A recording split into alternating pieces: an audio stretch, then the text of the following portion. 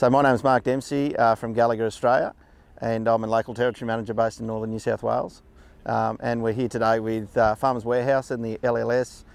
just doing pasture demonstrations, and we'll be talking about livestock weighing systems and Western Fence, our permanent electric fencing system. We've had tons of inquiry over the last 18 months on livestock weighing systems, particularly people looking to capture weight of their animals, and we've seen a big increase in electronic identification, so marrying the weights of animals and all that information about those animals with those NLIS tags and managing that data through our new cloud-based software program has been really key. Lately we've just released the wireless load bars, so previously in the industry we've had wired load bars into our range of indicators, and we've seen a lot of damage to leads and so forth. So it's a bit of an industry first that Gallagher's brought to the market, and being able to weigh animals and pair that information with the indicators and with your phone wirelessly has been an absolute game changer.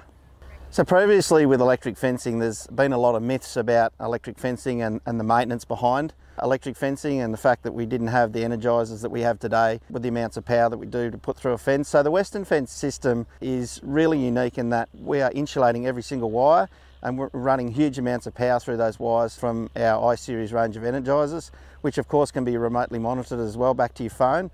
So it takes a lot of the maintenance out of the electric fencing system, and the real benefit is Western Fence suits exclusion fencing, internal fencing, and a retrofit option, which means any type of fence on our farm, whether it's existing or it's a new fence, we can power up with a lot of power, and we can really control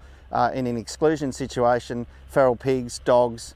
deer, and that's protecting our livestock and protecting our pastures. And then internal fencing as well, if you've got